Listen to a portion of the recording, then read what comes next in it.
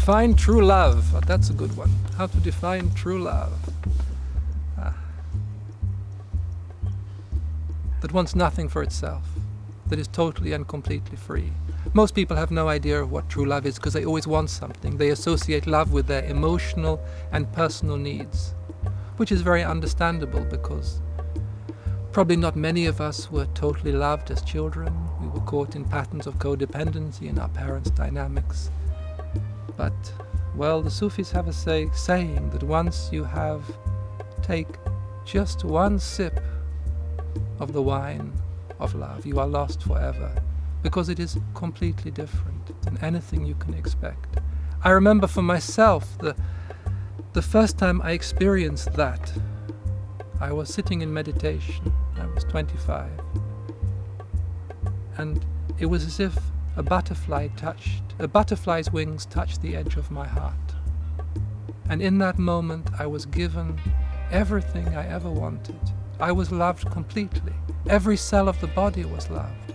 My heart was singing with love. I couldn't believe there was anything more one could ever be given. It was complete, it was total, it was pure. That's why the Sufis call God the beloved, because for Sufis the relationship with God is of lover and beloved. And we are loved so much. Actually, what is very interesting is every cell of creation is loved.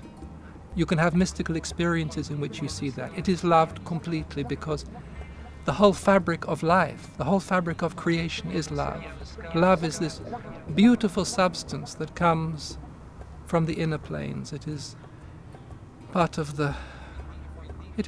God, I suppose, for most people, but everything is God. But this love comes into life, and everything is nourished by love.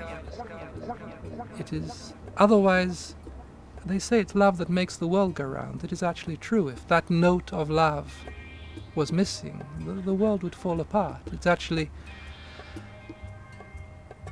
And part of a spiritual journey is to go to experience this pure love. I always say it is like the difference between what most people call love and this love is like the difference of a glass of beer to 100% proof alcohol. This love, true love, pure love, is incredibly intoxicating. It destroys your mind because in that dimension of love, all your notions of yourself and your world are dissolved because it is just completely different. It is absolute. And it is there. What amazes me, it is present in everything in life because everything in life is made of love. And we don't have direct access to it. It's one of the, I don't like to say jokes because it might be, it's rather a painful joke, but it is one of the Sufis call it the veils of the beloved, the way he hides himself from us in his creation. And part of the journey of the mystic is to uncover those veils and to find what is real. And when you find what is real and your heart starts to sing, you become a drunkard. The Sufis talk about the tavern of ruin because you are just drunk in love.